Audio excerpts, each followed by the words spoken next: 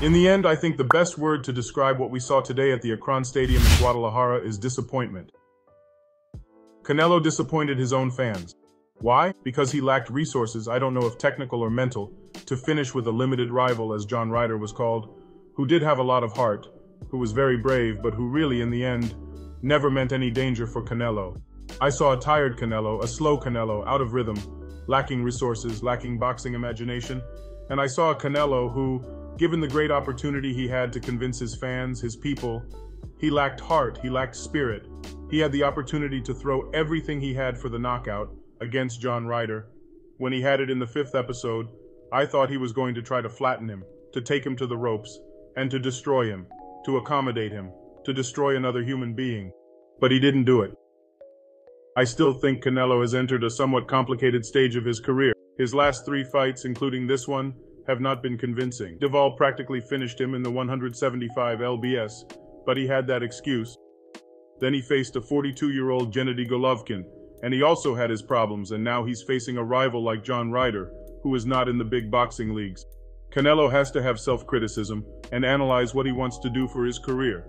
If he's very distracted, if he already has a lot of money, if he's lost his appetite, if he's going to spend it playing golf. But he has to focus, because I do want to warn you one thing. This Canelo will never beat Bivol, and this Canelo will never beat David Benavidez. Vengeance is mine. What up, Fight World? It's your boy Ego, and I'm back with some more boxing. That was David Faitelson. He's an analyst and reporter out of Mexico. You guys heard his thoughts post-fight after Canelo versus John Ryder. And I thought he was on the money. Now, the funny thing is, what David Faitelson just told you was exactly what I've been telling you. Ego Stradamus strikes again. Vengeance is mine. I think everything he said about Canelo was fair. He said his last 3 fights have not been convincing. Bivol practically finished him in the light heavyweight division. You fought a 41, 42-year-old Gennady, had no guys, had Max Golovkin, and the back half of you didn't look good. He says now you're fighting a guy like John Ryder, who is not anywhere near the big leagues of boxing, and it wasn't a convincing performance. You had all these people, 50,000 plus, first fight back in Mexico, and that's what you treated them to. You know, a limited rival and a fight that drug on for 12 rounds. And the only real takeaway is John Ryder showed a lot of heart and he was tougher. So in the end, I think John Ryder wins, which is what I've always said, because he was expected to do nothing or to do very little. So the fact that he had a broken nose, swallowing blood, can't breathe, and he's going 12 rounds in somebody else's country, you know, of Mexico, in front of 50,000 rabid fans, that says a lot about his, you know, stones and his fortitude and his cojones.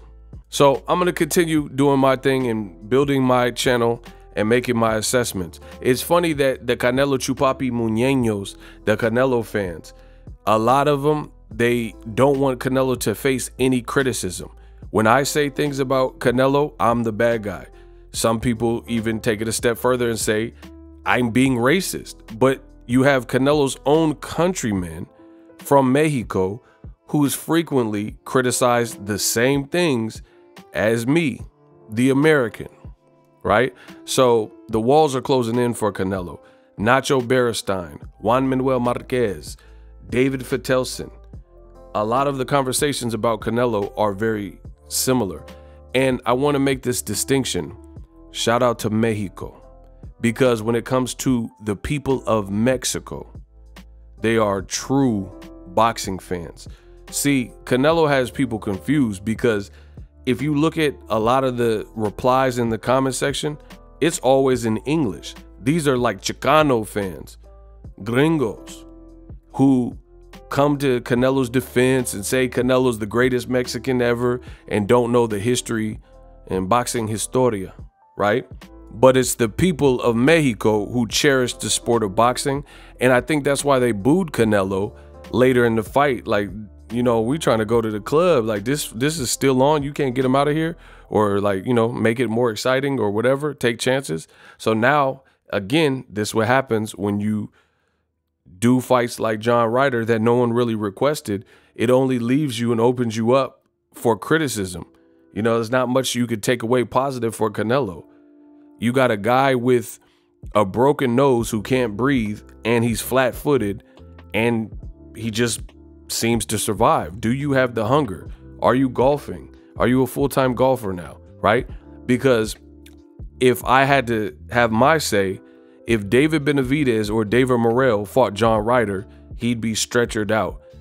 Especially if he had a broken nose in round 2 or 3, it would be over shortly thereafter. Now, the video you've seen at the beginning where I subtitled it, that was also translated. It was actually in Spanish, but my channel's American, so I go through these extra steps to make the content immersive. So if you could support the channel, multiple ways to do it. Subscribe, hit the like button. Thank you to everyone for the super thanks and the cash apps so I can continue to provide excellence. Let me know what you think of David Faitelson of Mexico, ESPN Elos Gopez, and his thoughts on Canelo Alvarez's performance versus John Ryder, which are identical to mine. I'm the best in the business.